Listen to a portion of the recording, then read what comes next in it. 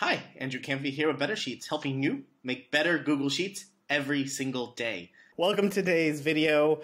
Of all of the tricks and tips I share and I use to try to make Google Sheets go faster, to get around Google Sheets, I think this is actually one of the most fun Google Sheets tricks I've ever come across. What's interesting about this is that Google Sheets does have a dark mode, but only in mobile. So if you're on your phone and you have Google Sheets, you can actually turn it on to dark mode. But if you're on desktop, there is no dark mode.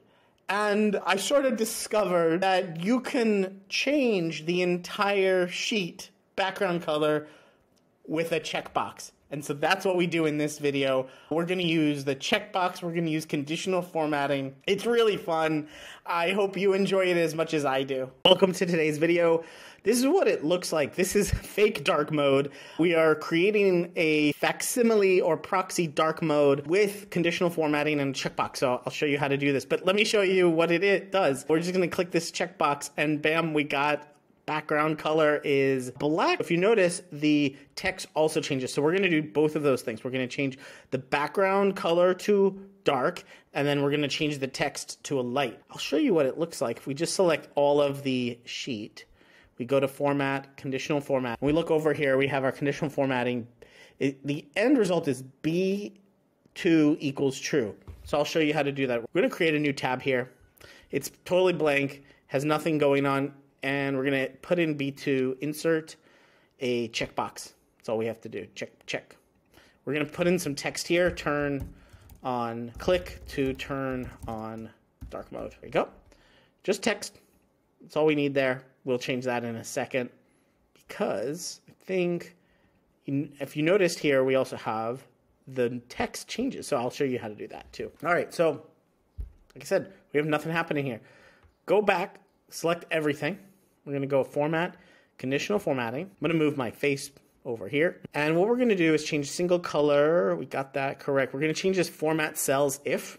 We're going to change that to custom formula. We need to put an equal sign. B2 equals true. What B2 is the checkbox. So if you ever move the checkbox around or need to put it somewhere else, all you have to do is change that B2.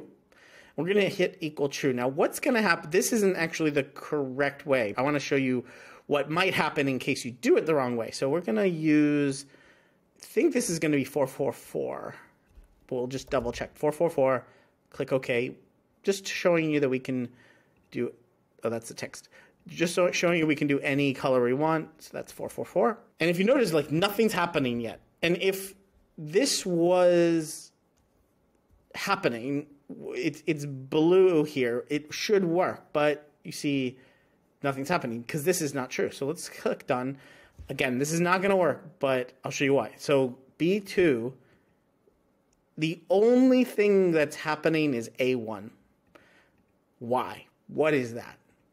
Let me show you one edit. All we're going to do is add a $sign in front of the B and the 2. Why do we do that? This is the big thing that I discovered about conditional formatting, and I hope that learning this, you do some really cool, incredible things. We have selected the entire range A1 to Z1000. If we do not have the $signs in front of the B2, this formula will be relative. So that's why only A1 changes. Let me show you again. So if we do that, let's copy paste this to here. Now what is going to happen, A2 is going to change. See, what's going on is that B2 means it's one down and one to the right. It's diagonal and it's relative to this. So everything's going to be down and to the right. So we can move it over here and see it's right there. B2 is relative diagonally. Okay, so let's delete all those. And we're going to fix this by going back here, putting the $sign in here, click done, and now we got the background and also the text color is going to change to white. But what about this? This is the final icing on the cake. This text we're going to change. All right, we got to change this. We're going to use equals if, and we're going to use B2 as well, comma. If it's false, we're going to click to turn on dark mode. If it is true, meaning the checkbox is checked, we're going to say dark mode has been initiated. So we got to flip those around because I just flipped those. That's what we got to do. I always get this wrong. It's true is checked is the first one. False is unchecked is the second one. There we go. And now that, if you notice in the C2, the text changes. Dark mode has been initiated. And when it's unchecked, click to turn on dark mode. So that is how you can create fake dark mode inside your sheets. We've used conditional formatting. We've also used a custom formula inside of conditional formatting.